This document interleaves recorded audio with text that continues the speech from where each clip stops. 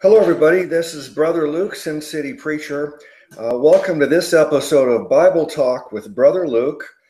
I have with me today Brother Eric, and another guest I'm really happy to meet today is Sister Cindy.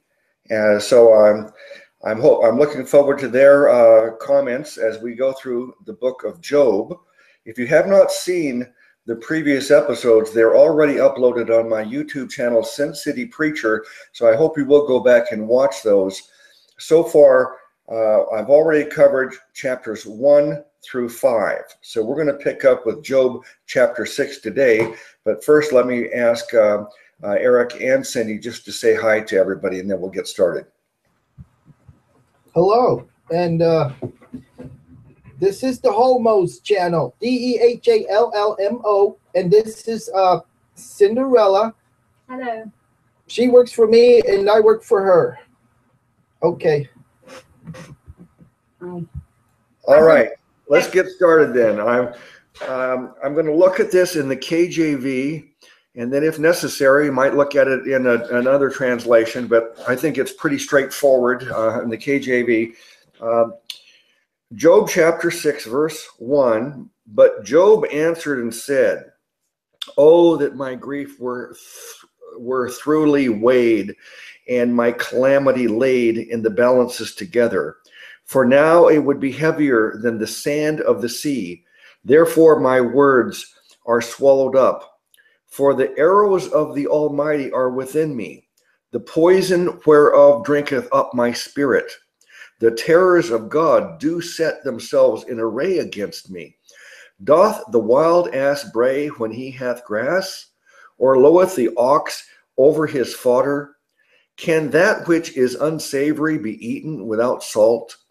Or is there any taste in the white of an egg? The things that my soul refused to touch are as my sorrowful meat. Oh, that I might have my request, and that God would grant me the thing that I long for, even that it would please God to destroy me, that he would let loose his hand and cut me off. Then should I yet have comfort. Yea, I would harden myself in sorrow. Let him not spare, for I have not concealed the words of the Holy One. What is my strength that I should hope? And what is mine end that I should prolong my life? Is my strength and the strength of stones? Is my flesh of brass? Is not my help in me? And is wisdom driven quite from me? To him that is afflicted, pity should be shewed from his friend, but he forsaketh the fear of the Almighty. My brethren have dealt deceitfully as a brook, and as the stream of brooks they pass away, which are blackish by reason of the ice, and wherein the snow is hid. What time they wax warm, they vanish. When it is hot, they are consumed out of their place. The paths of their way are turned aside. They go to nothing and perish. The troops of Tema looked, and companies of Sheba waited for them. They were confounded because they had hoped. They came thither and were ashamed. For now ye are nothing. Ye see my casting down and are afraid. Did I say, bring unto me, or give a reward for me of your substance, or deliver me from the enemy's hand, or redeem me from the hand of the mighty?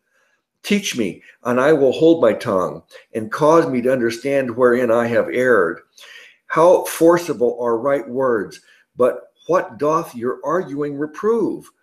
Do ye imagine to reprove words and the speeches of one that is desperate, which are as wind? Yea, ye overwhelm the fatherless, and ye dig a pit for your friend. Now therefore be content, look upon me, for it is evident unto you if I lie. Return, I pray, let it not be iniquity. Yea, return again, my righteousness is in it. Is there iniquity in my tongue? Cannot my taste discern perverse things? Well, remember last time on Wednesday we're studying Proverbs, and you were calling it a diatribe. And I said, well, I think it's more of a soliloquy. And today, it may be classified as a diatribe, because it seems to me he is really complaining about the judgment from his friend. What was his friend's name? Asmaneth or something? Do you remember that in the previous chapter how his friend, they didn't say anything for, what was it, 7 days, and then they finally decided to say something, and Job, they thought Job must be guilty of something. They said, why else would this happen unless you have some guilt? You better realize what you've done wrong and repent. And Job said, no, it's not because he's done anything wrong. So there's an argument between his friends taking the position that these bad things have happened to you because of you. You deserve it somehow. And Job is not admitting that he deserves it. So that's the dispute. And this whole chapter here reads like a diatribe. So, Brother Eric and Sister Cindy, what's your reaction? I'm going to read this again as slowly in the Amplified after I get your initial reaction to it.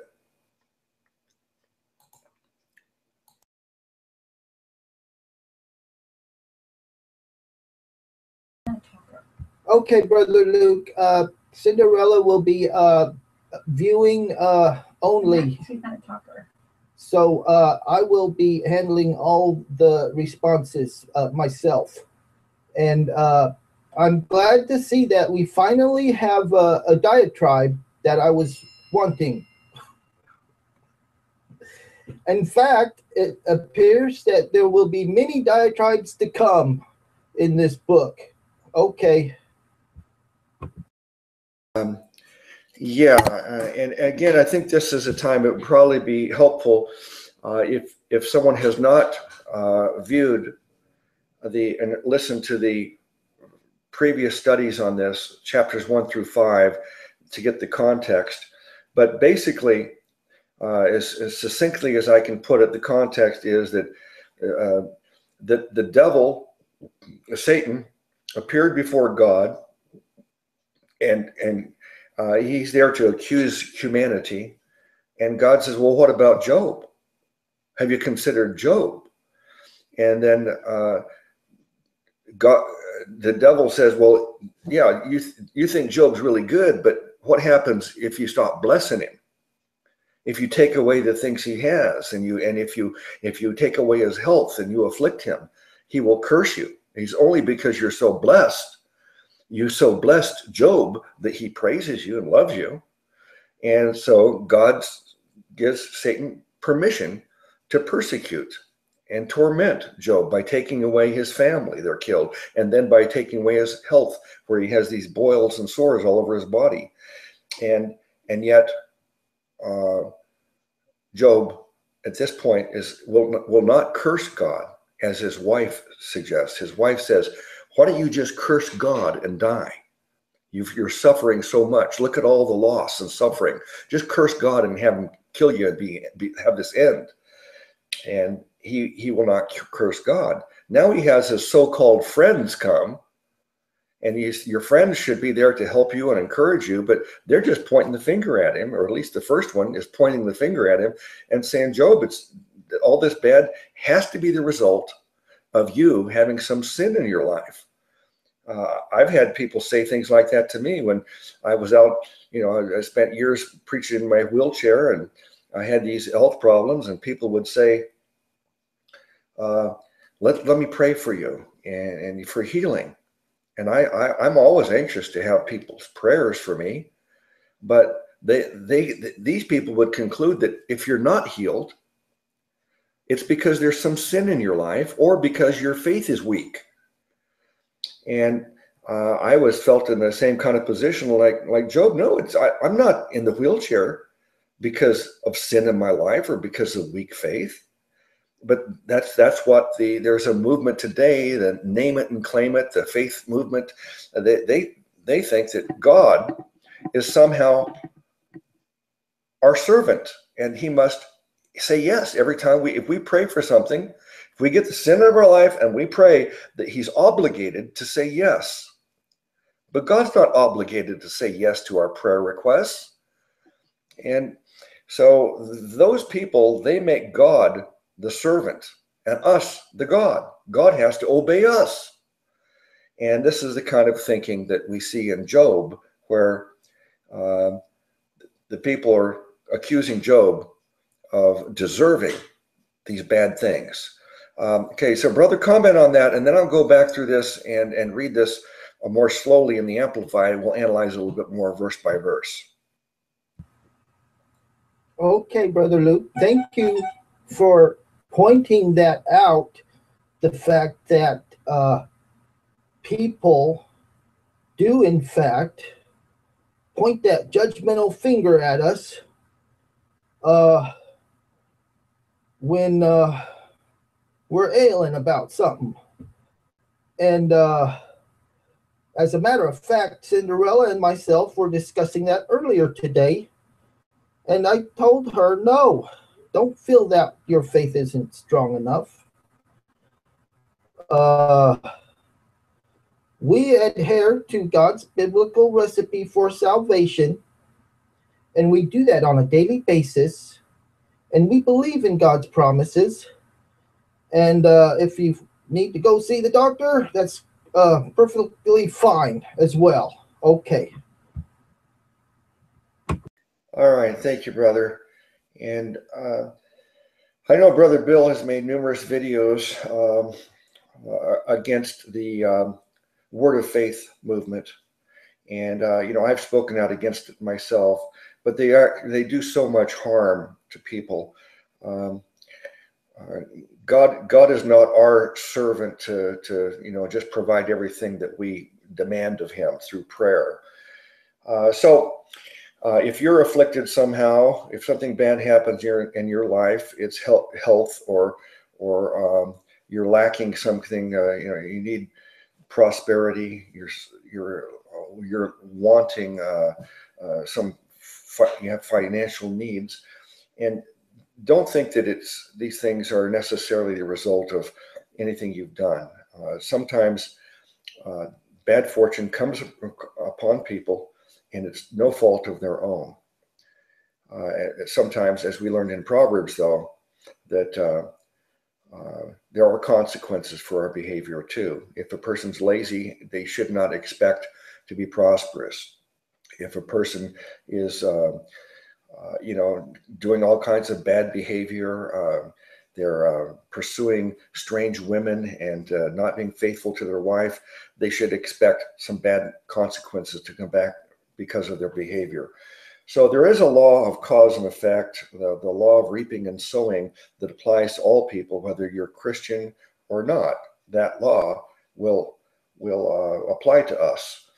But some people are just real anxious to immediately blame any misfortune that falls upon us upon the sin in our life or a lack of faith. So I would denounce that doctrine. Now let's go through this in the Amplified. I'll read it more slowly. I think may make more sense. Job answered and said, he's answering his friend. Let me see, what is his friend's? Do you remember the name of his friend? He had some strange name like Elephant or something, Eliphaz. That's right, Brother Luke. It was Eliphaz the Temanite. Yes. Okay. Then Job answered and said, oh, that my grief could actually be weighed and placed in the balances together with my tragedy, to see if my grief is the grief of a coward. So Job is saying that he is he a coward? Is he the guilty party? Or because he's when Job finally spoke, remember what he said, brother, when he didn't talk for 7 days and then he spoke? Was it Job that first spoke? I thought it was his friends that first spoke. I think Job spoke first, and what he spoke was not repentance and accepting blame the way his friends wanted him to. It was why is God doing this to me? Was his question, if I recall. Why is God doing this to me? I don't deserve this. And his friends expected him to say, I'm guilty and I need to repent. And so that's what started the argument with his friend, is that his friend said, no, you must be guilty of something. So now he says in verse 3, for now it would be heavier than the sand of the sea. Therefore my words have been incoherent. Because the arrows of the Almighty are within me, my spirit drinks their poison. The terrors of God are arrayed against me. So he's going on to say, he's complaining. He's crying out to his friends and to God that, why is this happening to me? Why has God turned against me? He doesn't realize that God's not doing it to him, but God is permitting it. And as we said, remember when I asked the question, why is it that you think that God even allowed Satan to do these bad things to Job? And we answered that in the last episode, but I guess it's worth repeating. Brother, what was your conclusion about the reason that God permitted Satan to do these bad things to Job? Well, Brother Luke, if I recall correctly, I wavered out of that question due to past problems I had with it.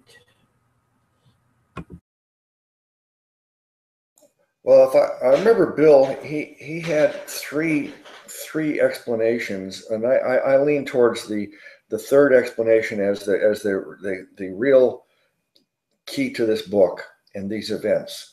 And that is that the fact that we are discussing Job's story today is justification for this happening, because we are going to learn from Job's experience. And I remember in my life when I've had suffering, it wasn't hard for me to relate to Job and say, whatever bad thing is happening to me, it doesn't compare to Job. And so we learn perspective from Job. Job suffered for our benefit in a way, because we are going to learn from this story and be able to apply it to our lives and be inspired. So to me, that's the primary reason that this book was written, and that's the way that this all played out. Now in verse 5, does the wild donkey bray when he has grass, or does the ox low over his fodder? Can something that has no taste to it be eaten without salt? Or is there any flavor in the white of an egg? My soul refuses to touch them. Such things are like loathsome food to me, sickening and repugnant. Oh, that my request would come to pass, and that God would grant me the thing that I hope for. What is it that he hoped for? Do you remember that? Yes, Brother Luke. I think he goes on to state it in the next verse. Okay. I wish that I would please God to crush me. I wish that it would please God to crush me, that he would let loose his hand and cut me off. Yeah, it does. That's what he had said before, and that's what upset his friend, his so-called friend, Eliphaz, the Temanite, because Job's response to God, to his circumstances, was, God, please kill me. He wouldn't curse God, as his wife suggested, because he's not blaming God. He's saying God can do with whatever he wants. He said, God blessed me, and God can unbless me if he wants. It's up to God. he wasn't complaining to God about that. And he was just saying, well, now all these bad things are happening. Will you just cut me off and end my life? And I think that's a reasonable thing. I, I don't know if anybody watching this now have ever reached the point in their life where they said, it would be better if I was dead. But I know that I have a relative right now that has been near death for months. And I've been praying every day that God would take her, because this is a long, slow, painful, difficult death that she's going through. And if a person is suffering enough, it's very understandable that they would say, just crush me, take me away, end it all now. I'm suffering too much. I don't know. I don't think I've ever suffered that much in my life. I've suffered a lot, but in some ways but I don't recall ever reaching the point where God just killed me now. Can you relate to this at all in your life, brother?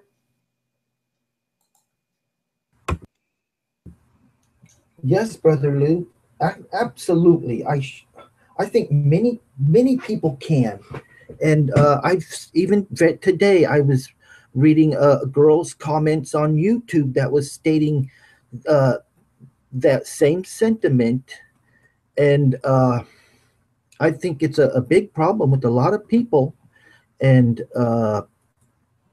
Jesus Christ is the solution to their problems.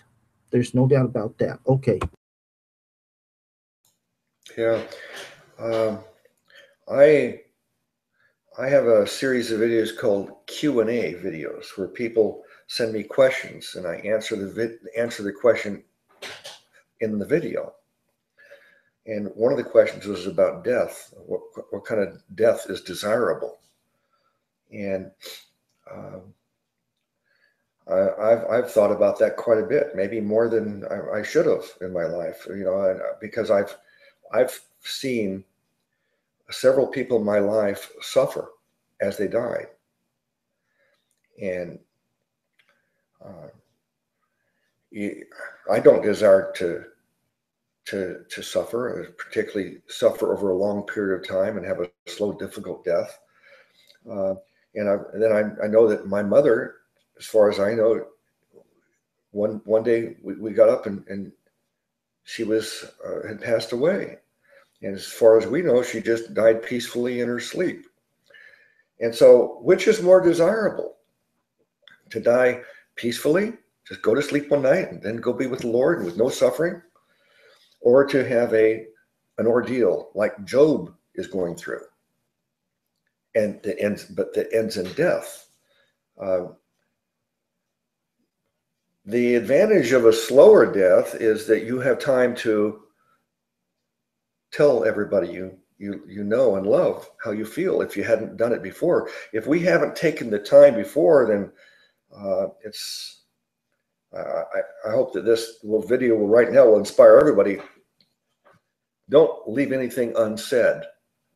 Those people that you love in your life, and if you've never taken the time to tell them, make sure you tell them, because you may not have the opportunity. You just, the Bible says life is like a vapor. It appears for a short time and then disappears. And so you don't know the day or the hour of your death.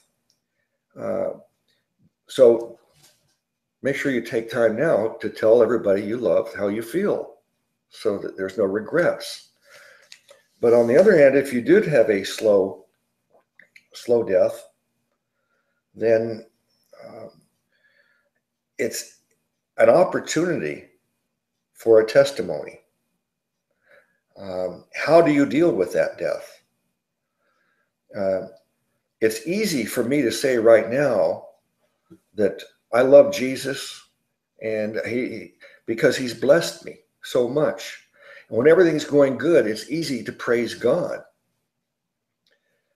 But the most meaningful, powerful testimonies is when we praise Jesus as Paul and Silas did in prison. They're singing hymns and praising Jesus while they're in chains. It's more meaningful and powerful for someone to praise Jesus as their flames are engulfing them when they're burned at the stake.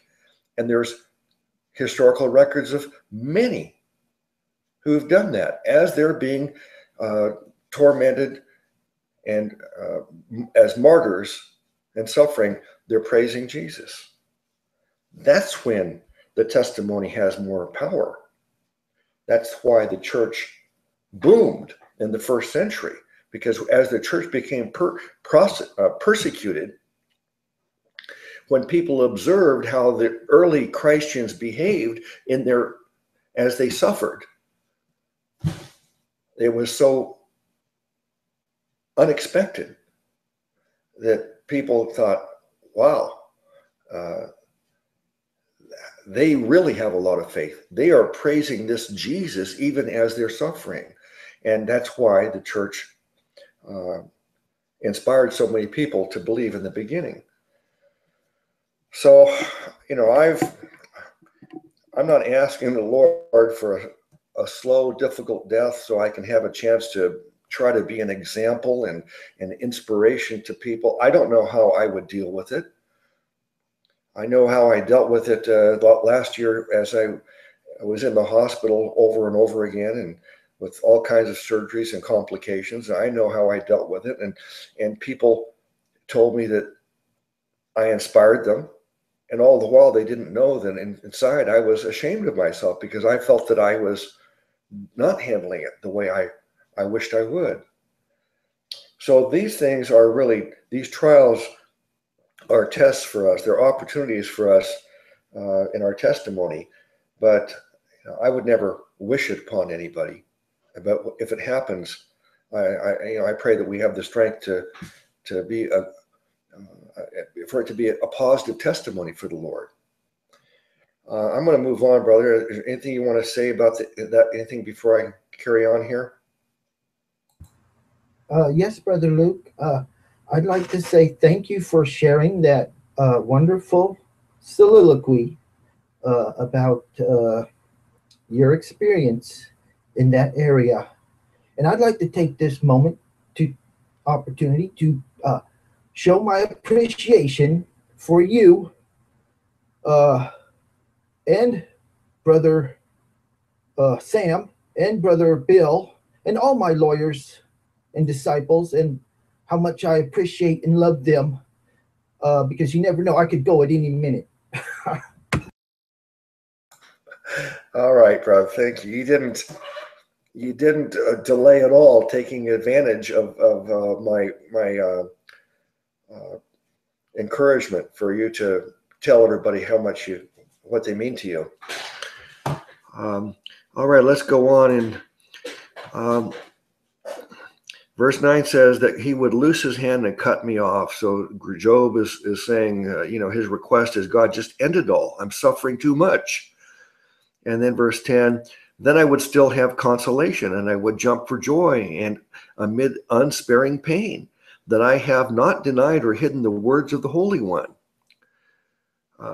So he's saying exactly what we've been talking about, that even amid the pain and suffering, that he has not denied the Lord or stopped saying it. I'm not blaming God. I'm not blaming God. He's been blessed me in my life. I'm not going to blame him or curse him. Verse 11, what strength do I have left that I should wait and hope? And what is ahead of me that I should be patient and endure? Is my strength and endurance that of stones, or is my flesh made of bronze? Is it that I have no help within myself, and that success and wisdom have been driven from me? From the despairing man there should be kindness from his friend, so that he does not turn away from the fear of the Almighty. But my brothers have acted deceitfully like a brook, like the torrents of brooks that vanish, which are dull and dirty because of ice, and into which the snow melts and hides itself, When it is warm, they are silent and cease to flow. When it is hot, they vanish from their place. The paths of their course wind along. They go up into nothing and perish. Your counsel is as helpful to me as a dry streamed in the heat summer. So he's not blaming God. He's not cursing God. But he is blaming his friend for not being a friend. Instead of his friend trying to console him, sometimes there's not much you can say to people when they're suffering. Sometimes the best thing you can do is nothing, as these three so-called friends did the first 7 days. They said nothing. Sometimes a person is so distraught that there's no words to comfort them. And the scripture tells us somewhere that when someone is weeping, we should weep with them. It would be inappropriate when someone is so distraught to try to be positive and try to put a positive spin on it. You know, that's the time a person, sometimes someone doesn't want to hear any positive spin. They don't want to hear anything. The best thing we can do is just weep along with them and share in their sorrow. And they were right the way they were the first 7 days. But then when they finally spoke, this Eliphaz, he says the exact opposite of what he should have said. He's blaming Job for the problems, saying, you must be guilty. That's why this is happening to you. And Job he's quite upset with his so-called friend. And that's where we are now in the story. Brother Eric, anything before I go on? Yes, Brother Luke. I would just like to point out the very eloquent style of diatribes that we are currently examining. Yeah, it's a good thing in Proverbs on last Wednesday that we got into this subject about what is a diatribe and what is a soliloquy, because even though on Wednesday it wasn't a diatribe, we certainly are in the middle of one right now. So now we'll go on. Verse 19, the caravans of Tema looked for water. The caravans of Sheba waited for them in vain. They were put to shame and disappointed because they had trusted that they would find water. They came there and were ashamed. Indeed, you have now become like a dried up stream. You see a terror, believing me to be a victim of the wrath of God, and are afraid to be compassionate. Did I ever say, give me something? Or pay a bribe for me from your wealth? Or rescue me from the adversary's hand? Or redeem me from the hand of the tyrants? Teach me, and I will be silent, and show me how I have erred. How painful are words of honesty, but what does your argument prove? Do you intend to reprove my words with a convincing argument, when the words of one in despair belong to the wind and go ignored? You would cast lots or gamble over the fatherless and bargain away your friend. Now please look at me and see if I lie to your face, for you know that I would not. Turn away from your suspicion, that there be no injustice. Turn away. My righteousness and vindication is still in it. Is there injustice or malice on my tongue? Can my palate not discern what is destructive? Well, I gotta say that I find it extremely helpful in this case to read this in the Amplified translation. I've said this many times, that my viewpoint on Scripture is I'm a KJV firstist. Some of you watching this, I know that some people take a I think, a more extreme position, and they are KJV onlyist. I held that position for more than 25 years. But I've at the point where I think that the KJV is what I want to read first, because for the reasons I've cited before, that the manuscripts that are used have some verses that the more modern translations don't use. For that reason, I want to read the KJV. But for this reason, you see today, I want to read another translation, because even though I am an educated person, even I was struggling to really get the gist of this chapter as I read the KJV. So I found that this Amplified version was far easier to understand exactly what's going on here.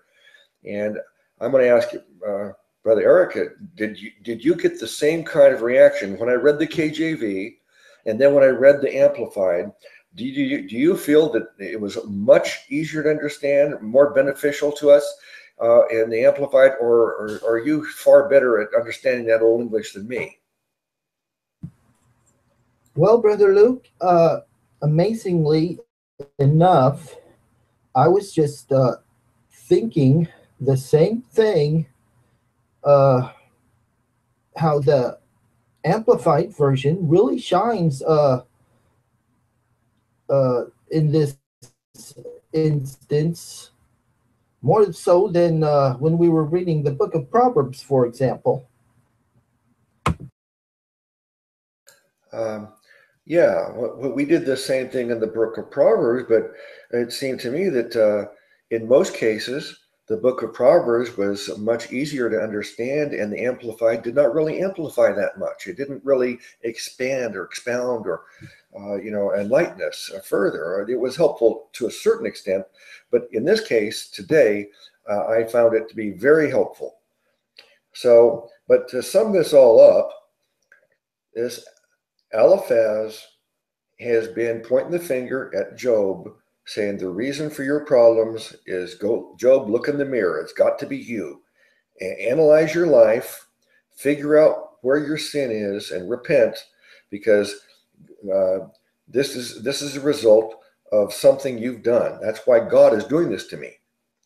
And Job is saying, no, it's not God that's doing this to me at all. I'm not blaming God.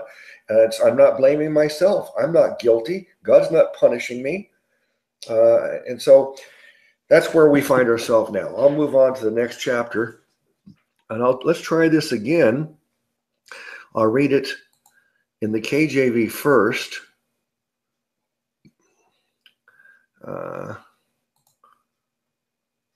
And we'll see if we have the same problem. KJV. Okay. Is there not an appointed time to man upon earth? Are not his days also like the days of a hireling? As a servant earnestly desireth the shadow, and as a hireling looketh for the reward of his work, so am I made to possess months of vanity, and wearisome nights are appointed to me. When I lie down, I say, when shall I rise, and the night be gone? I am full of tossings to and fro unto the dawning of the day. My flesh is clothed with worms and clods of dust. My skin is broken and become loathsome. My days are swifter than a weaver's shuttle, and are spent without hope. Oh, remember that my life is wind. Mine eye shall no more see good. The eye of him that hath seen me shall see me no more. Thine eyes are upon me, and I am not. As the cloud is consumed and vanisheth away, so he that goeth down to the grave shall come up no more. He shall return no more to his house, neither shall his place know him any more. Therefore, I will not refrain my mouth. I will speak in the anguish of my spirit. I will complain in the bitterness of my soul. Am I a sea or a whale that thou setteth a watch over me? When I say, my bed shall comfort me, my couch shall ease my complaints, Then thou scarest me with dreams, and terrifiest me through visions, so that my soul chooseth strangling and death rather than my life. I loathe it. I would not live alway. Let me alone, for my days are vanity. What is man that thou shouldest magnify him, and that thou shouldest set thine heart upon him, and that thou shouldest visit him every morning and try him every moment? How long wilt thou not depart from me, nor let me alone till I swallow down my spittle? I have sinned, and what shall I do unto thee, O thou preserver of men? Why hast thou set me as a mark against thee, so that I am a burden to myself? And why dost thou not pardon my transgression and take away my iniquity? And now shall I sleep in the dust, and thou shalt seek in the morning, but I shalt not be.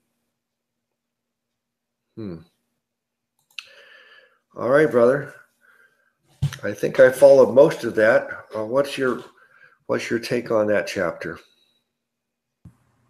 Well, Brother Luke, it looks like it's continuing on from the previous chapter, and then from replying to Eliphaz, he goes on to correspond with God.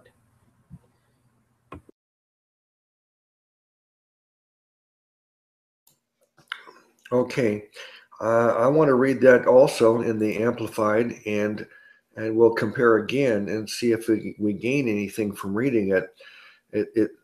It seems pretty straightforward compared to the previous chapter. Let me see. Amplified. Okay. Is not man forced to labor on earth? And are not his days like the days of a hired man?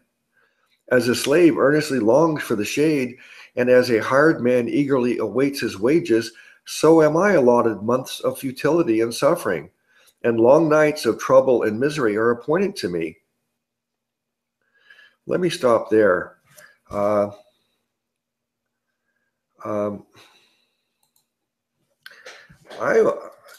will say that, you know, I've talked in the past about the difficult year 2014, how difficult that was for me, and now things are far better.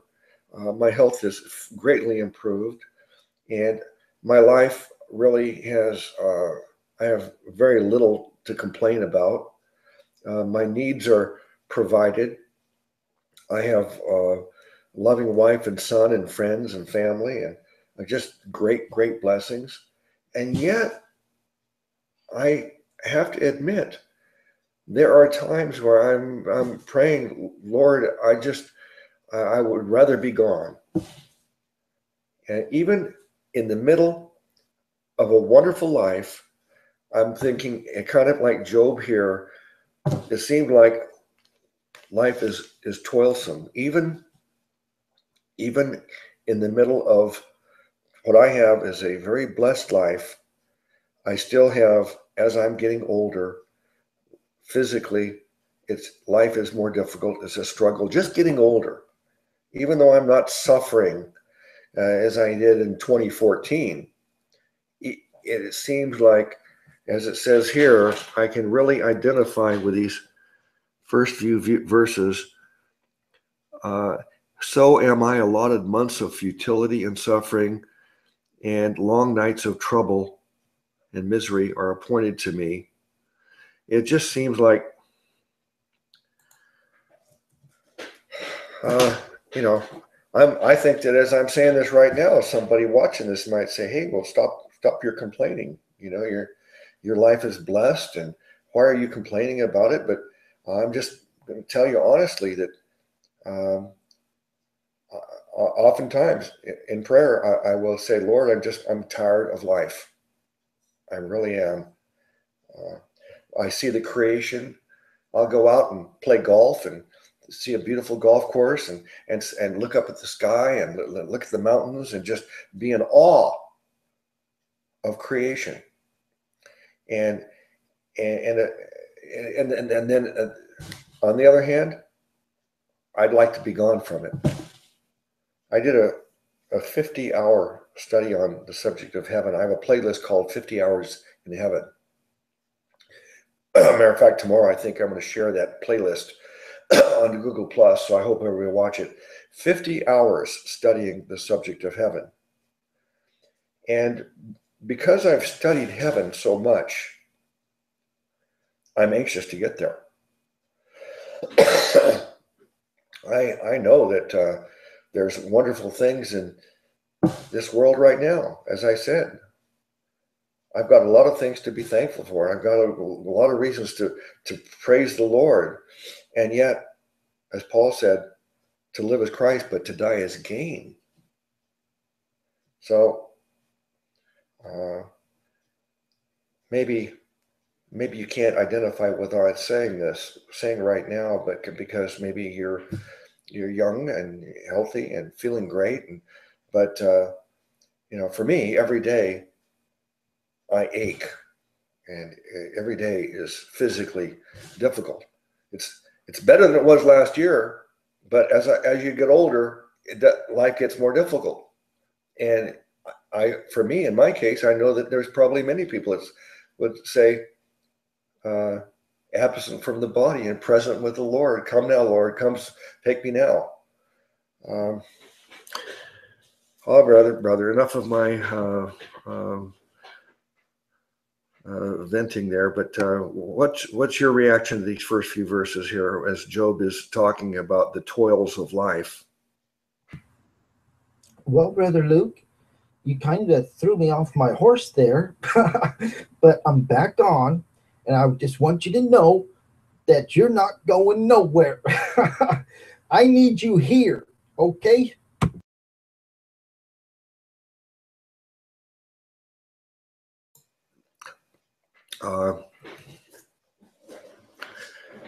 No man knoweth the day or the hour of the return of the Lord, and we also do not know the day or the hour of our departure. I've often seen street preachers talking about end times. They say, the end is coming. Jesus is returning. And all that's true. But I've said, look, whether the end of the world is coming this week or next year or 10 years from now, that's not the point. The end of your world is coming soon. Even if you live to be 70, the Bible says man is given 70. We're given 70 years. Maybe you'll live 80 years, maybe longer. But even 80 years or 90 years it goes by like that. Time for me has speeded up so much over the last few years, and I'll be 65 in November, and if I have 15 more years here, I expect it's going to go by like that. And so life is short when it seemed like it's going to be long when we're young and we look ahead. I remember when I was a little boy playing Little League Baseball, and I thought ahead. I said, I was born in 1950. In the year 2000, off in the distant future, I'll be 50 years old. And guess what? That's long past now. And it seemed like it's gone by like that. So my point is that we don't need to contemplate about the world ending, because each individual person, our own individual world is ending.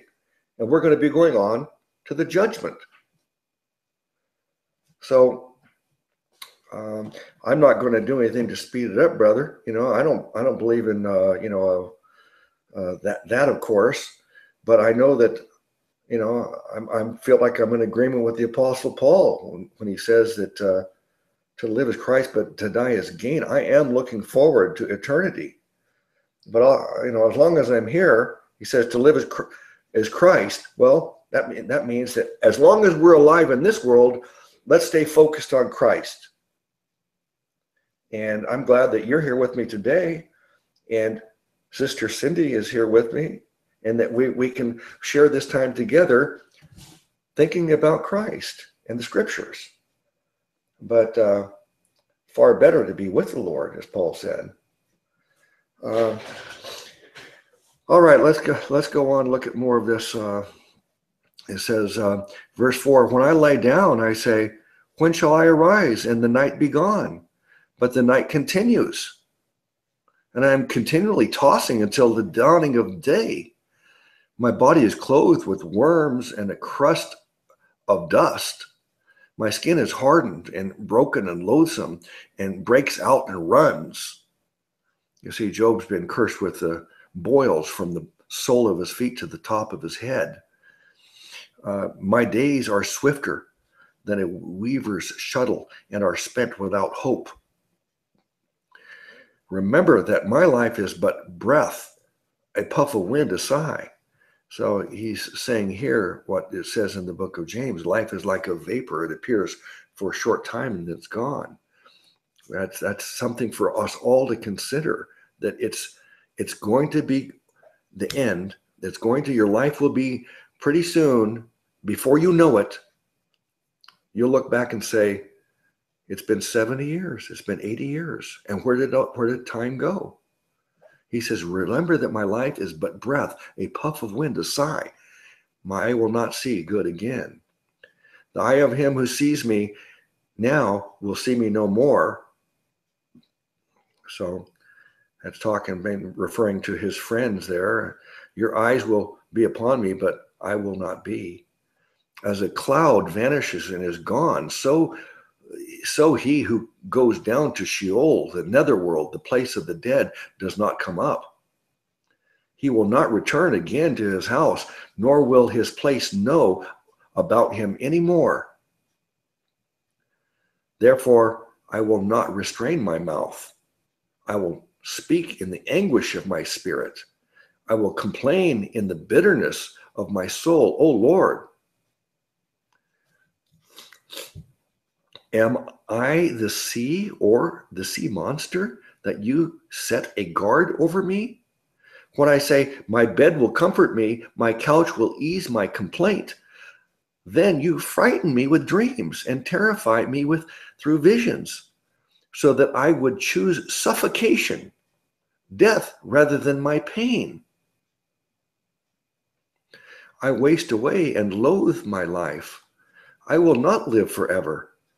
Let me alone, for my days are but a breath, futile and without substance. What is man that you should magnify him and think him important, and that you are concerned about him? That's a good place to stop here to get your reaction here.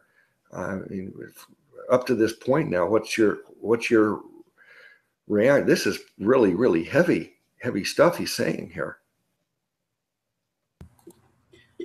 Yes, Brother Luke, I was just basking in it and enjoying reading it the second time. We could read it 3 or 4 times and I'm still going to enjoy it. You must be a sadistic person to enjoy it. I enjoy the beauty of his expression, what he's expressing in a very powerful way. But he's in torment. He just doesn't want to live any longer, and he's suffering so much. And I'm wondering how many people have reached that point in their lives. You know, it's not up for us individually to end our lives. To, that will be determined when. Sometimes I don't think that God ends every life. I think that sometimes people's lives end because of an accident or because of some kind of a disease that God did not inflict upon them, or God knows the end. He's omniscient, but God does not cause the death of every person. But in this case, he's wanting to be dead because he's suffering so much. And there's people probably that feel that bad right now and want the suffering to end. And should they end it themselves? No, it's not for man to end his life. There's quite a movement over the last probably 20 years that I've observed it, of people thinking that life in the womb is not important, and the life of the aged is not important. You just take this pill, and healthcare is too expensive. Just take this pill. You're an expense to the society. You're an expense to your family. Take this pill and end it, and you'll be doing everybody a favor. End your suffering. Euthanasia. But it's not for up to us to cause our own end. Job isn't even considering that here. He's hoping God will end it, but he's not willing to do it himself because it's not up to man to end his own life. Okay, brother, before I go on, any response to that? Well, Brother Luke, I was just thinking, Job is not a coward to take his own life. So he's just left it in the Lord's hands, and but he sure is going to complain about what he's going through.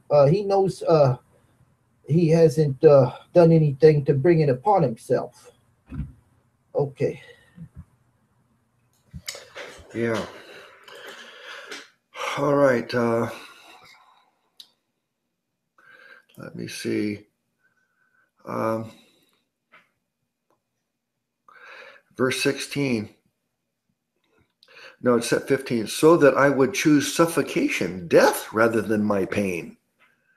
16.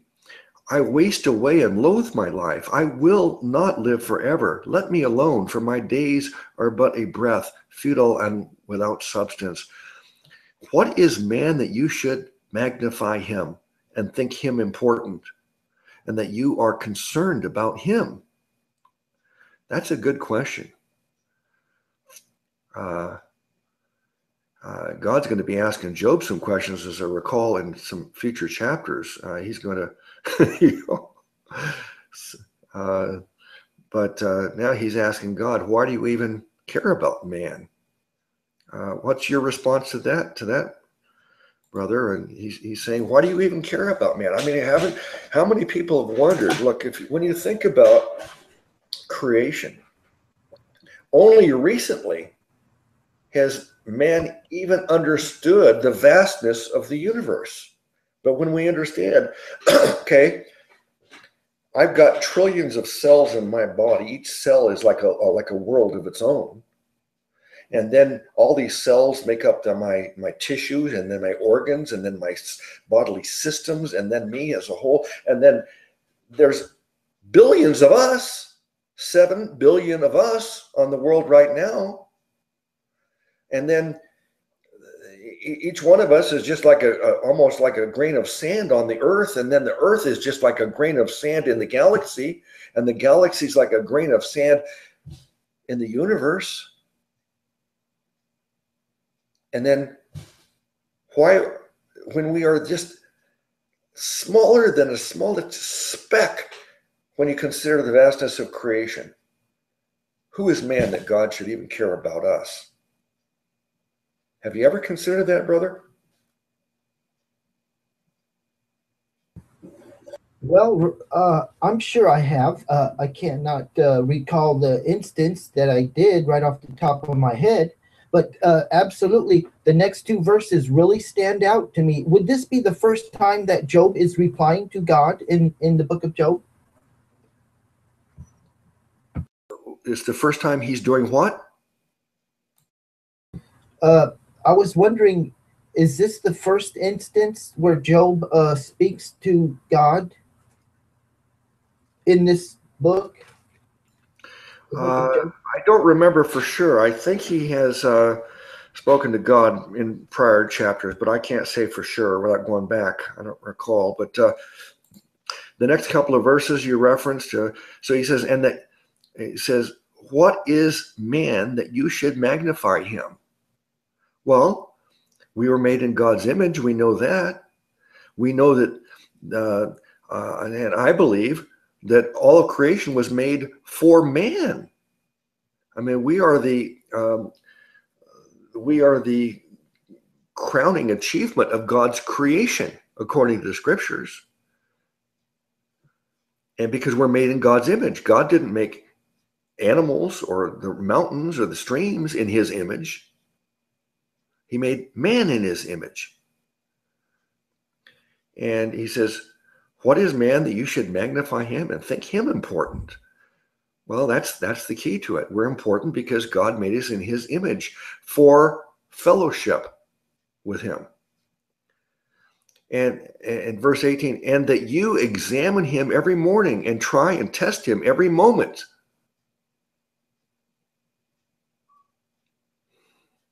Will you never turn your gaze away from me? It plagues me, nor let me alone until I swallow my spittle. I don't know what swallow my spittle means here.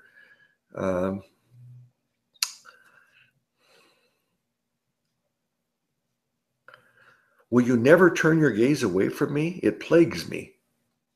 Is that saying that, God, you're always watching me? I mean, I can never hide from you. Everything is, I do, every thought, there is no secrets. Remember, we discussed this same point in Proverbs the other day.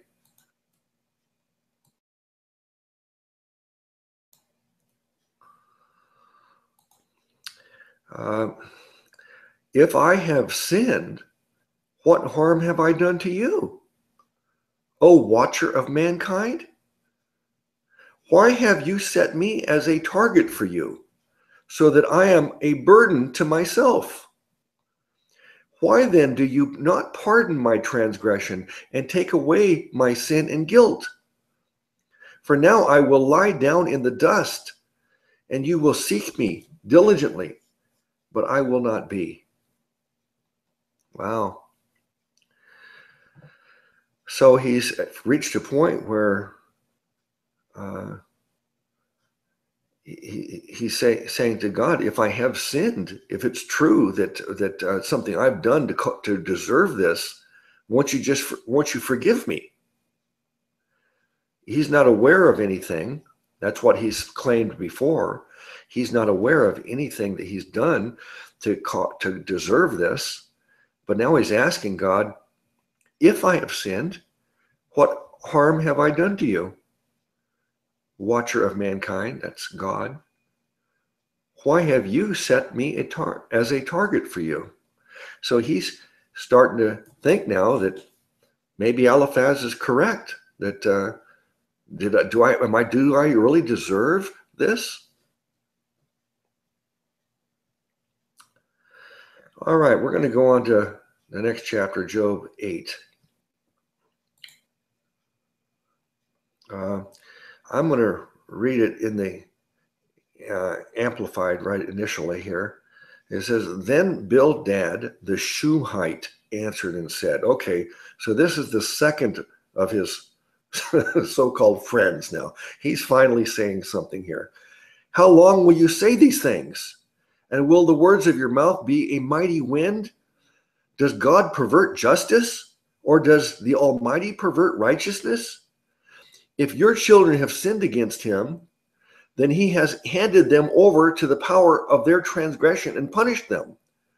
If you would diligently seek God and implore the compassion and favor of the Almighty, then if you are pure and upright, surely now he will awaken for you and restore your righteous place. Though your beginning was insignificant, yet your end will greatly increase. Inquire, please, of past generations, and consider and apply yourself to the things searched out by their fathers. For we are only of yesterday and now and know nothing, because our days on earth are like a shadow and just a breath or a vapor. Will they, the fathers, not teach you and tell you and utter words from their hearts, the deepest part of their nature? Can the papyrus grow up without a marsh? Can the rushes or reed grass grow without water? While it is still green in flower and not cut down, yet it withers before any other plant when without water. So are the paths of all who forget God, and the hope of all the godless will perish. For his confidence is fragile and breaks, and his trust is like a spider's web. He trusts in his house, but it does not stand. He holds tightly to it, but it does not endure. He thrives and ponders like a green plant before the sun, and his branches spread out over his garden. His godless roots are wrapped around a pile of rocks, and he gazes at a house of stones. If he is snatched from his place in the garden, then his place will forget him, saying, I have never seen you. Behold, this is the joy of his way, and from out of the dust others will spring up and grow to take his place. Now, behold, God will not reject a man of integrity, nor will he strengthen or support his evildoers. He will fill your mouth with laughter and your lips with joyful shouting if you are found blameless. Those who hate you will be clothed without shame, and the tents of the wicked will be no longer. So we heard from Eliphaz. Now we hear from Bildad the Shuhite. These are the things that his friends are saying to him. All right. What's your reaction to Bildad? What's the name? Bildad. Bildad. I'd like to, at this time, take the opportunity to thank Kent Hovind for pointing out that Bildad is the shortest man in the Bible.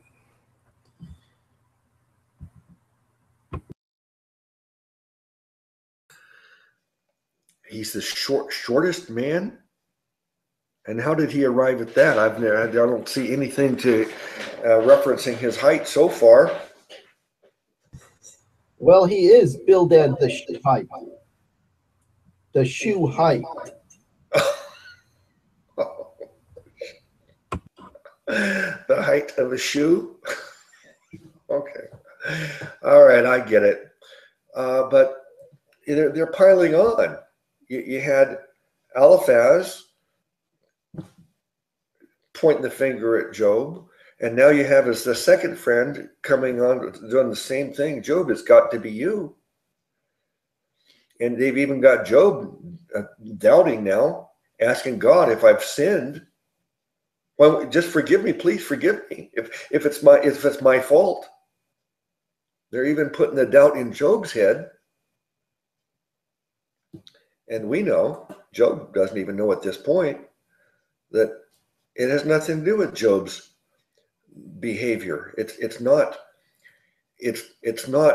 a result of his bad behavior, and it's not the chastisement of the Lord, as we learn in the book of Hebrews, that God chastises those that he loves, like our Father chastises his Son. Job is not suffering from chastisement. He's not suffering from the law of reaping and sowing. He's part of an experiment that is going on so that Eric and Cindy and Luke and everybody watching now, we can learn from his experience. He's there so that we can see that even as we suffer, look how much Job has suffered. I've said this before, but when I was finally last year being released from the hospital the last time, and I was waiting in the hallway to be released in a wheelchair. A doctor walked by my room and entered the room across the hall from me. And I heard the conversation. The doctor said, "The test results came back and you have cancer. You can have chemotherapy and radiation, but considering your age, you might not want that." And I got off my pity pot at that very moment. I was at the point where I'm saying, "God, why? Why is it that the surgery had a complication and I had to have a second one? And then I had to have a third one. And then I had this complication and that complication over and over again. Every week I'm getting more bad news." And finally, I'm just feeling so discouraged. Lord, everybody's praying for me. I'm praying. I've been begging you for healing.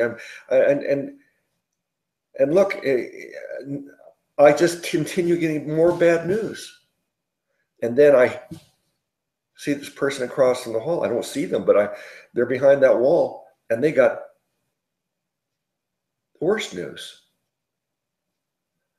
And it gave me perspective. There's a saying that, I was so sad because I had no shoes until I met the man who had no feet. And when we meet Job in this story, it gives us the perspective. So no matter how bad I have it, consider Job. All right, your reaction before we go on to the next chapter, brother. Well, Brother Luke, I feel that the hospitals have dropped the ball in not offering to their patients the good news of Jesus Christ. I think that particular patient would have benefited greatly from hearing that good news about Jesus Christ before he heard the bad news about his cancer. Okay, back to you. Yeah, that would have been wonderful if that was part of the hospitals, but it was not a Christian hospital, and that was not one of the services they provide, unfortunately. But let's thank and praise all those people who do go into hospitals and into prisons and help and find people who are in really dire straits, and they're willing to spend their time and make an effort to tell people the good news about Jesus. Okay, so now I'm going to go on to Job chapter 9, and Job's answering that Bildad. Then Job answered and said, "Yes, I know it is true. But how can a mortal man be right before God? If one should want to contend or dispute with him, he could not answer him once in 1,000 times. God is wise in heart and mighty in strength. Who has ever defied or challenged him and remained unharmed? It is God who removes the mountains, and they do not know it, when he overturns them in his anger, who shakes the earth out of its place and its pillars tremble, who commands the sun and it does not shine, who seals up the stars from view, who alone stretches out the heavens and tramples down the waves of the sea, who made the constellations, the Bear, Orion, and the Pleiades, and the vast starry spaces of the south, who does great things beyond understanding, unfathomable, yes, marvelous and wondrous things without number. Behold, he passes by me, and I do not see him. He moves past me, but I do not perceive him. Behold, he snatches away. Who can restrain or turn him back? Who will say to him, what are you doing? God will not turn back his anger. The proud helpers of Rahab, the arrogant monster of the sea, bow under him. How can I answer him and plead my case, choosing my words to reason with him? For though I were righteous, I could not answer. I must appeal for mercy to my opponent and judge. If I called and he answered me, I could not believe that he was listening to my voice. For he bruises me with the tempest and multiplies my wounds without cause. He will not allow me to catch my breath, but fills and saturates me with bitterness.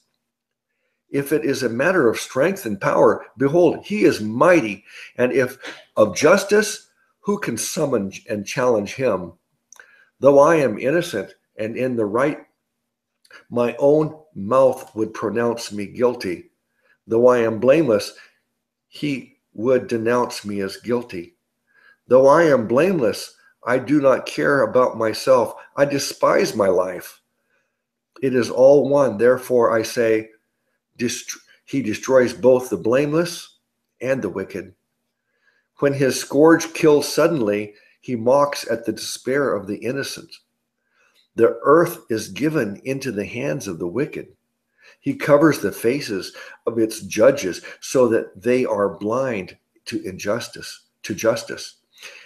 If it is not he, then who is it that is responsible for all this injustice?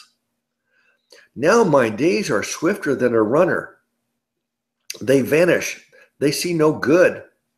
They pass by like the swift boats made of reeds, like an eagle that swoops down on its prey. If I say, I will forget my complaint, I will leave off my sad appearance and be cheerful and brighten up. I am afraid of all my pains and worries yet to come. I know that you will not acquit me and leave me unpunished. I am accounted wicked and held guilty. Why then should I labor in vain to appear innocent? If I were to wash myself with snow and cleanse my hands with lye, you would still plunge me into the pit, and my clothes would hate me and refuse to cover my foul body. For God is not a mere man, as I am, that I may answer him, that we may go to court and judgment together. There is no arbitrator between us who could lay his hand upon us. Would that there were. Okay. Let him take his rod away from me, and let not the dread and fear of him terrify me. Then I would speak in my defense and not fear him. But I am not like him. But I am not like that in myself.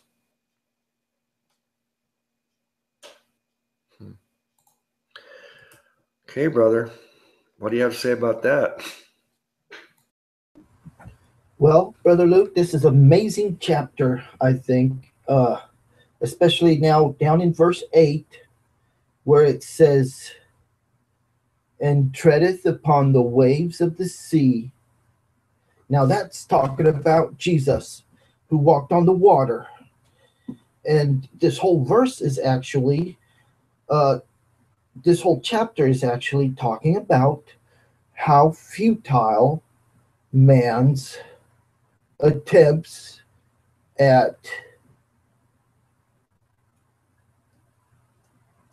any type of relationship with God and is possible by man's own attempts, and only God himself can fix that.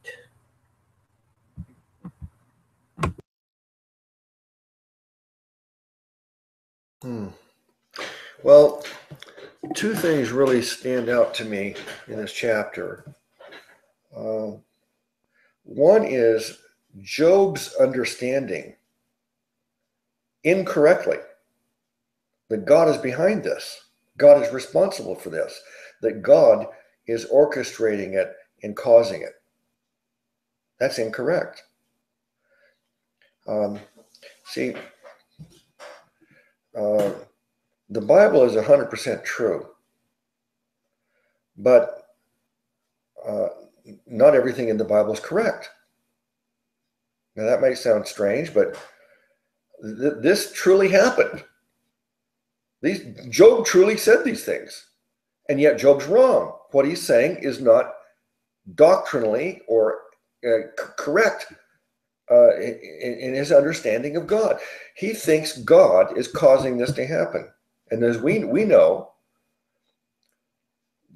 in the first couple of chapters, we see that God's not causing it at all. He's just not stopping Satan from doing it. And that's totally different. That's the difference between Calvinism, their interpretation of predestination and not sovereignty, and the correct understanding of sovereignty. God is sovereign in this respect.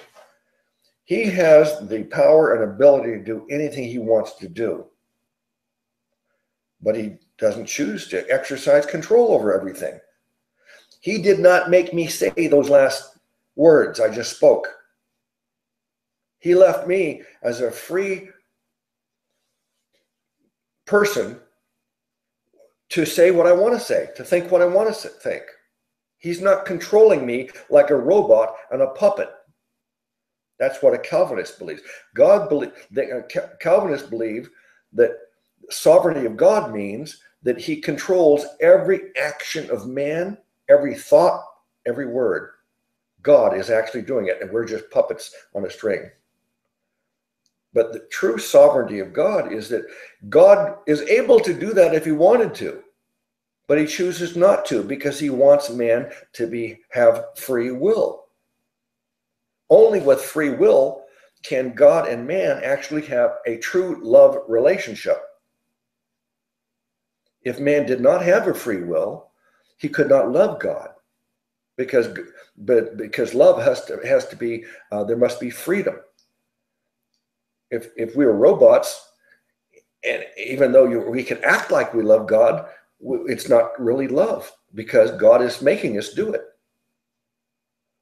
So here we have a misunderstanding by Job, and someone, a Calvinist, could take this and say, see, Job is saying that God controls everything. God is making all the bad things happen. That he makes the good things happen and the bad things happen. That's not the case at all. So this is how an example of so many other things that we could cite in the scriptures, that the scriptures say something, but it's saying something that's untrue. Another example is Jesus and Paul tell us about a group of people called Sadducees. They were a sect of the Jews who believed there was no resurrection, and they teach there's no resurrection. It's in the Bible. They say there's no resurrection. But we know there is a resurrection. So you have to conclude that there's either a contradiction in the Bible, or that it's true with what the Sadducees say. There is no resurrection. What do we do with that? Well, we have to accept the fact that some people are teaching things in the Bible that are not true. And here Job is expounding and saying things that are not true because he doesn't understand that God is not causing it to happen. As he says here in these verses, he's saying,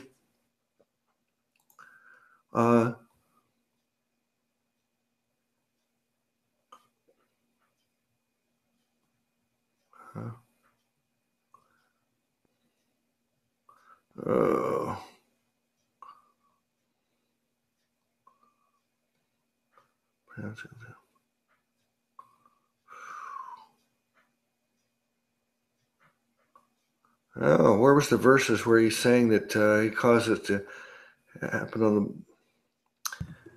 Verse 17. 17? For he bruises me with the tempest, yeah, and he multiplies my wounds. So see, there's an example. He thinks that God is causing this to happen to him. There's other examples farther down. Let me see.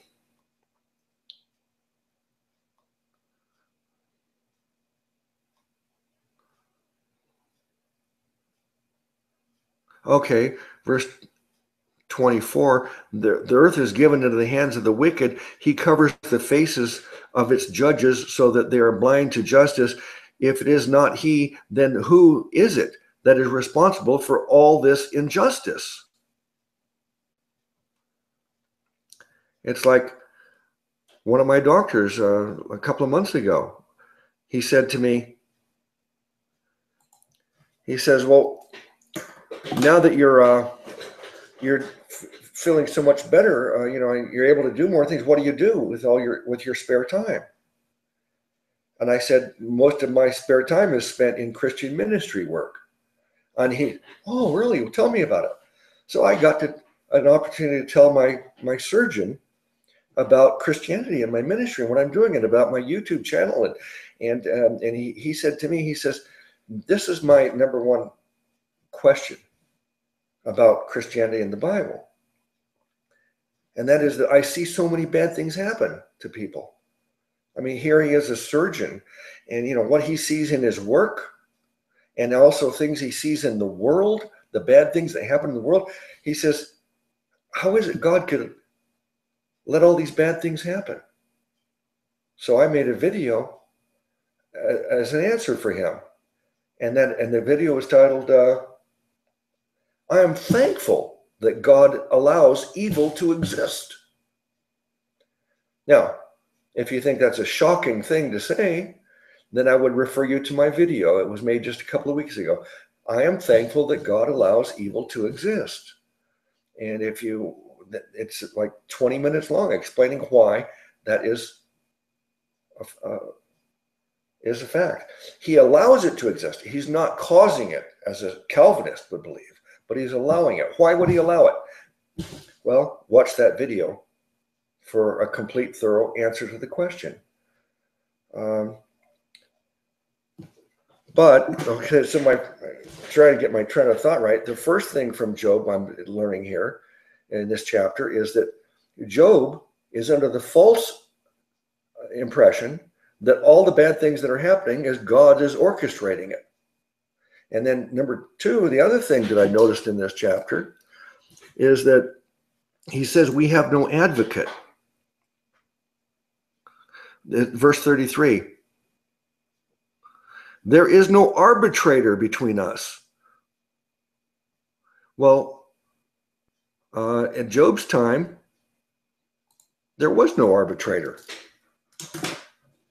But is that true today, brother? Is there no arbitrator between man and God?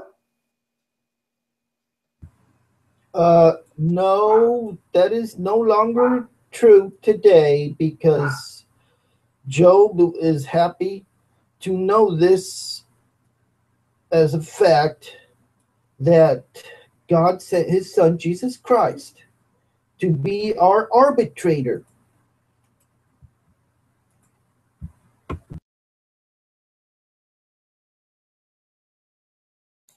Yes.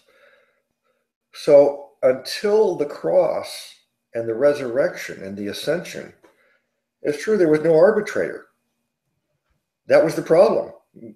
Man needed an arbitrator. Man was in a hopeless situation. No one is perfect, and God requires perfection of us. In order to be with God, we have to be sinless. Because of sin, man and God cannot come together. There's a barrier. No matter how hard man tried to be good, he had a certain amount of sin on him, and he even had a sinful nature. And it's repugnant, and God could not embrace us. So until the cross, until Jesus' death on the cross, that was the obstacle. Sin was a barrier. And but since the cross, the sin barrier has been removed. A picture of that is the curtain in the temple in Jerusalem. The scriptures tell us that when Jesus died on the cross, there was an earthquake, and that the temple, the curtain in the temple that separated the Holy of Holies from the outer temple area, that curtain was there to separate, because no one could go beyond that point where God resided in the Holy of Holies. Once a year, the high priest would go there to do their ritual, but that curtain represented the barrier. Well, when Jesus died on that cross, that temple was torn open in half. And that's a picture of this sin barrier being removed. So now man can have access to God because the sin barrier is gone. And Jesus is the arbitrator. He's the one that when we go, if we went before God, we normally would be guilty, but because Jesus paid for our sins, he said, God does not find us guilty. Because Jesus points at us and says, nope, I paid for their sins. He has eternal life. He's with me. He's covered with my righteousness. We cannot be found guilty because Jesus solved our problem. So in Job, when it says there's no arbiter, before the cross, it was true. I'll go on to the next chapter, but what's your reaction to my two conclusions about that chapter? One's that Job is presenting a false impression for everybody that God is somehow causing evil, and that there is no arbitrator, but there is an arbiter now. Brother? Yes, Brother Luke.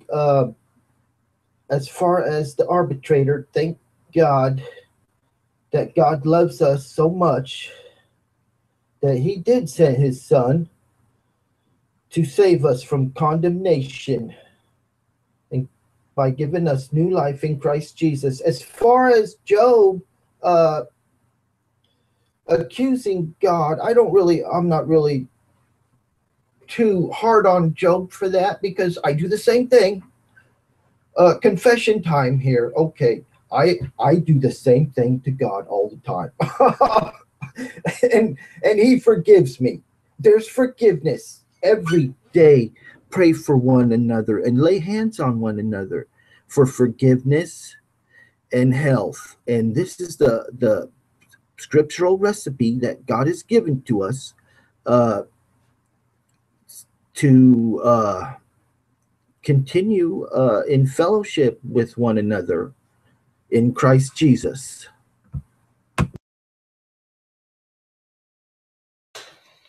Okay, I'll move on now to chapter 10.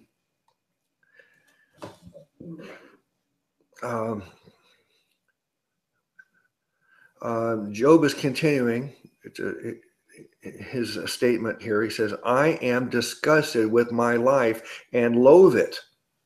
I will give free expression to my complaint. I will speak in the bitterness of my soul. I will say to God, do not condemn me and declare me guilty. Show me why you contend and argue and struggle with me.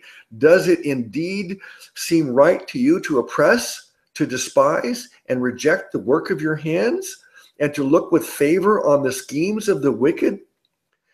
Do you have eyes of flesh? Do you see as a man sees? Are your days as the days of a mortal? Are your years as man's years? That you seek my guilt and search for my sin? although you know that I am not guilty or wicked, yet there is no one who can rescue me from your hand. Your hands have formed and made me together. Would you turn around and destroy me? Remember now that you have made me as clay, so will you turn me into dust again? Have you not poured me out like milk and curdled me like cheese?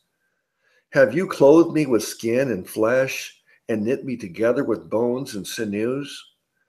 Have you granted me life and loving kindness, and your providence, divine care, supervision has preserved my spirit? Yet these present evils you have hidden in your heart since my creation. I know that this was within you in your purpose and thought.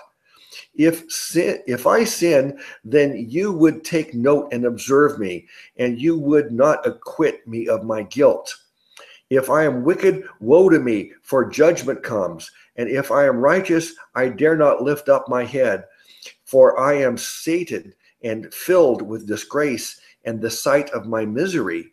Should I lift my head up, you would hunt me like a lion, and again you would show your marvelous power against me.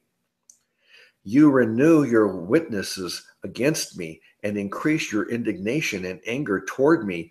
Hardship after hardship is with me, attacking me time after time. Why then did you bring me out of the womb? Would that I had perished and no eye had seen me. I should have been as though I had not existed. I should have been carried from the womb to the grave.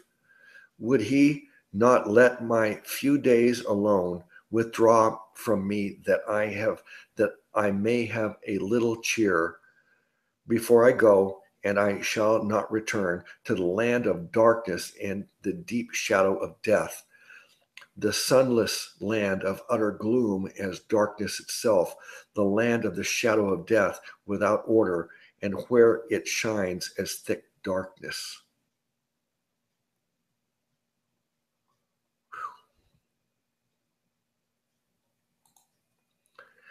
Well,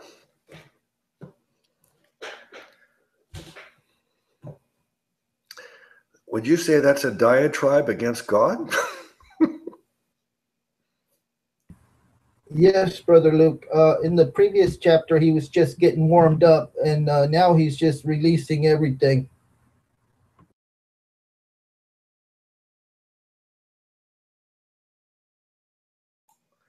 He really doesn't understand that God is not doing this to him. And he not only thinks that God is doing these things to him, but he thinks that all the bad things that happen, that God does those things. That's the routine. That's the way God operates. So as good as Job is in some ways, he doesn't understand God in this way. That God is not the author of sin and the orchestrator of evil and bad things. And he certainly is saying, I wish I'd never been born. I wish I was dead. Can you at least give me just a moment before I die of just peace, so I can be happy for a moment? Okay, let's go to Job 11. Oh no! Now the third friend, so-called friend, decides to let his opinion be known. Then Zophar the Naamathite answered and said, "Shall a multitude of words not be answered? And should a talkative man making such a long-winded defense be acquitted? Should your boasts and babble silence men? And shall you scoff and no one put you to shame? For you have said, my teaching or doctrine, that God knowingly afflicts the righteous is pure, and I am innocent in your eyes. But oh, that God would speak and open his lips to speak against you, and that that he would show you the secrets of wisdom. For sound wisdom has two sides. Know therefore that God forgets a part of your wickedness and guilt.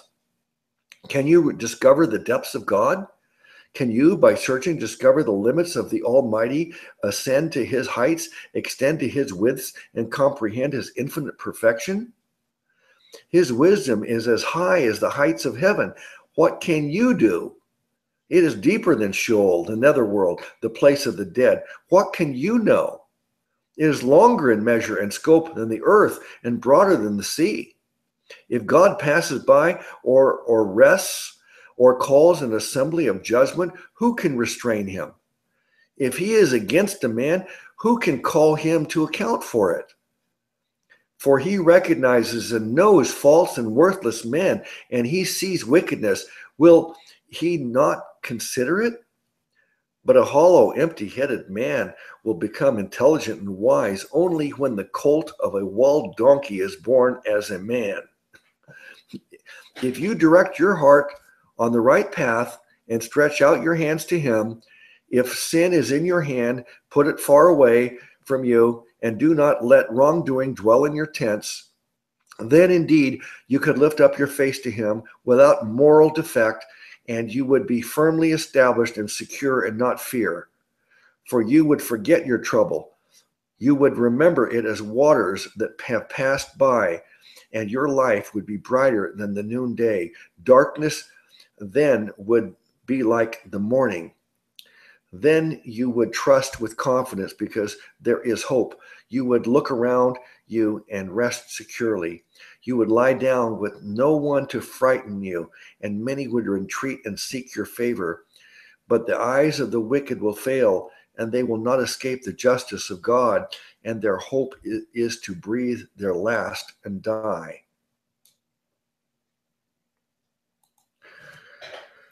So we have the third friend joining in. They're all in agreement that, and even Job is even now under the impression that bad things that are happening to him are because God is doing it, and Job is saying it's not justified. I don't deserve it. And he says if I did sin, I would. I'm sorry. But he doesn't understand what he's done that would cause God to afflict him in this way. So they're all under the false impression that God is causing the afflictions. And we're privileged to have read the first two chapters and know about Satan's conversations with God and Job. So they don't understand what's really going on, but I find that not only this time of Job with Job and his friends, but in the world even today, there is so much incorrect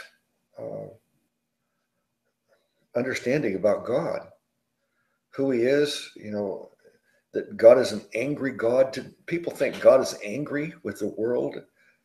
God is causing all these things to happen, and he wants to burn people in hell, and that the only way you can get right with God is to repent of your sins and change your life, and you better become perfect and hope good and hope it's good enough. Otherwise, you'll go to hell. Yeah. These are the common misconceptions and false teachings that dominate the world today. And just as we find these things in the epistles, where there is all kinds of false teachings that can be traced back to the first century, here we go back who knows how long before the time of Jesus, even centuries before. We see a misunderstanding about God, that God desires to, punish people, and God is actually causing bad things to happen, and that it's all because of man being bad that these bad things are happening. So, all right, brother, what do you think of his third so-called friend and his tirade against Job? Well, Brother Luke, it seems to me that the diatribes are escalating in their intensity, and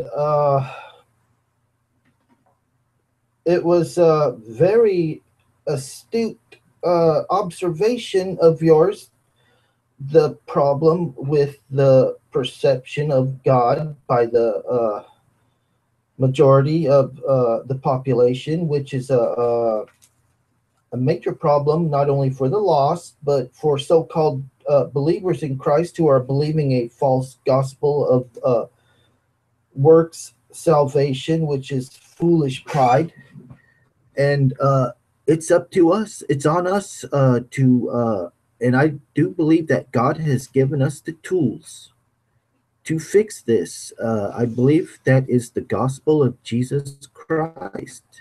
And, uh, and I believe if we get the true gospel out there, that all mankind is under one commandment by God, and that's to believe the gospel.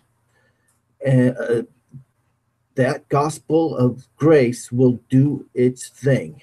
Okay. Okay, amen. I'm really enjoying our study of Proverbs and of Job, but I'm also anxious for it to be over because I've already got in my future plans some new subject matter that I'm really excited about getting into.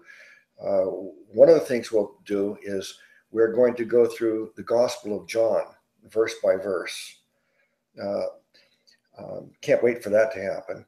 But then the other thing is another future project we'll take on is we are going to trace the false teachings that are common in the world today.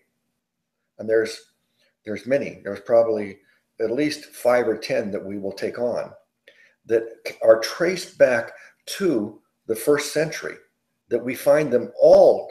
None of them are new heresies. They're all things that are written about in the epistles. So we're going to go back and trace those back and discuss those. So I'm really anxious to do all those things, but we need to complete Job and we need to complete Proverbs, and then we'll go on with those. But for now, we'll end this subject of Job here with this chapter. That was chapter number 11. So we'll start with chapter number 12 next Sunday.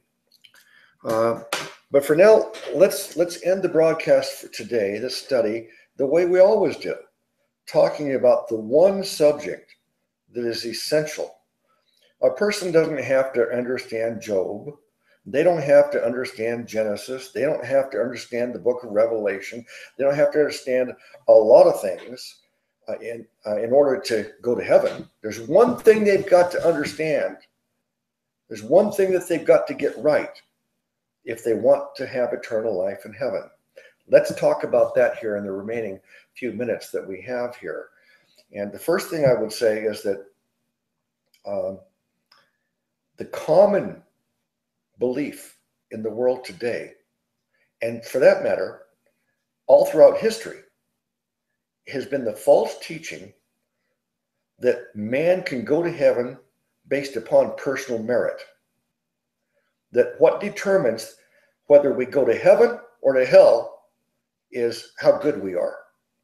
If we're good enough, God accepts us and we go to heaven. If we're not good enough, we end up in hell. So this is the kind of the religion of the world today and the world throughout the religion of all times past, is that somehow salvation and eternal life in heaven was determined by our own personal merit. So let me ask you to talk just for a moment about personal merit. Can anybody get to heaven through personal merit? Okay, Brother Luke. Thankfully, we know that that is not possible. No one is good enough. Sin has infected the very core of our existence, And it can only be erased by the blood of Jesus Christ, because only his blood is pure and sinless, without any corruption which has befallen our universe.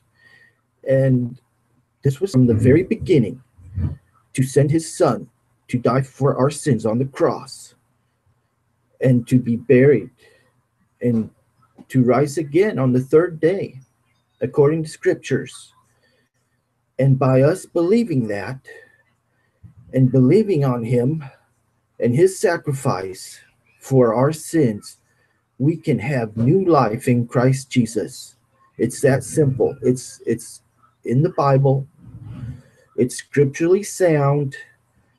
And if anybody says any other gospel, it's not in the Bible. It would have to be created by doctrines which are not in the Bible. And people need to repent of these false doctrines and believe what God's word says. It's that simple. Okay. Okay. Those people who believe that they can get through heaven to heaven through personal merit, I want to ask you, how good would a person have to be in order to get to heaven through personal merit? How good would they have to be?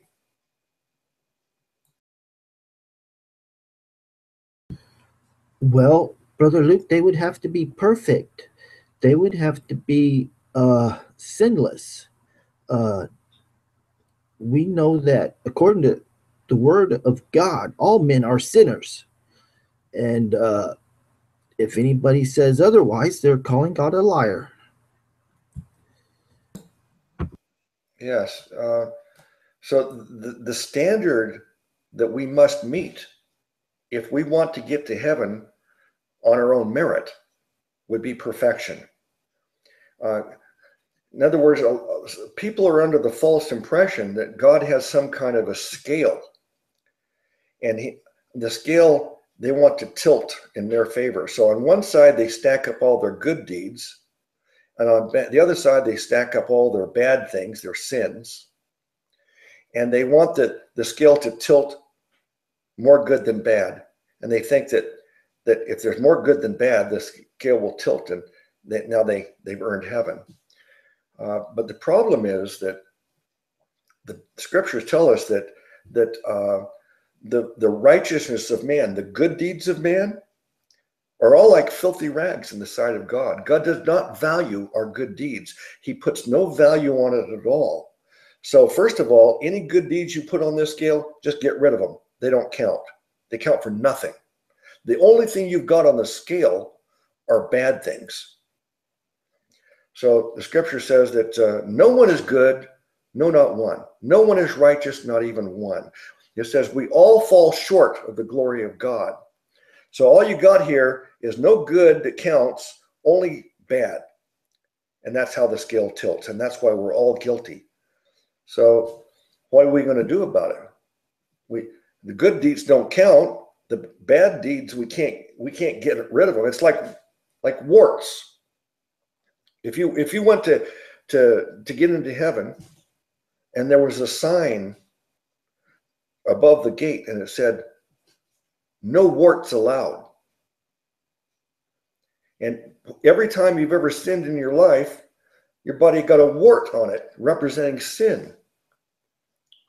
Well, if I went there, I would have like 1,000,000 warts all over my body. So I know I can't get in.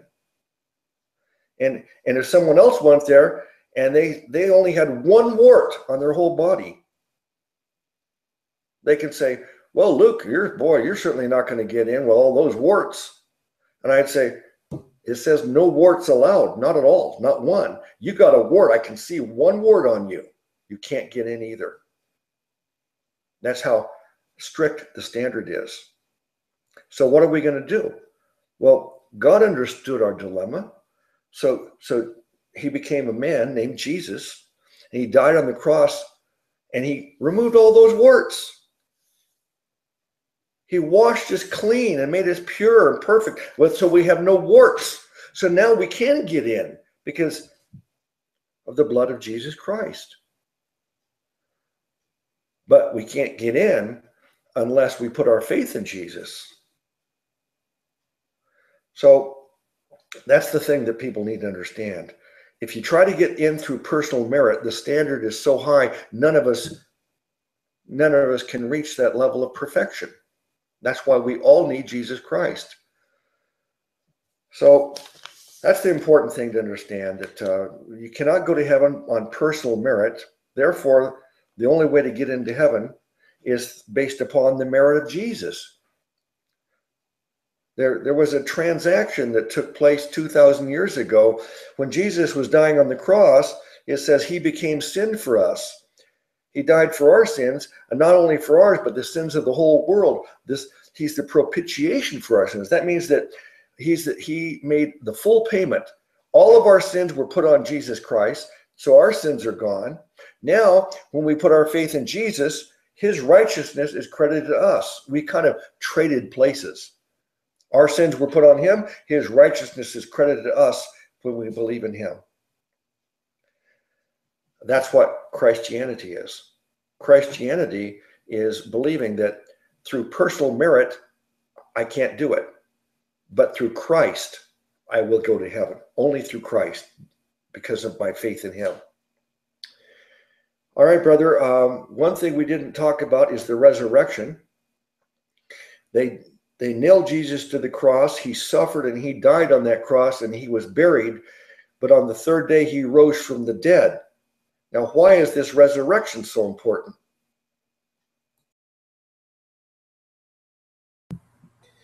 Well, Brother Luke, we can't have the gospel without the resurrection, because the resurrection proves that Jesus has the power over life and death, and he gives us that life inside of us.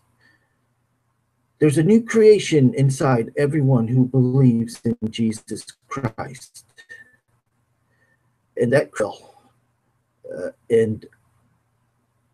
is the only way, and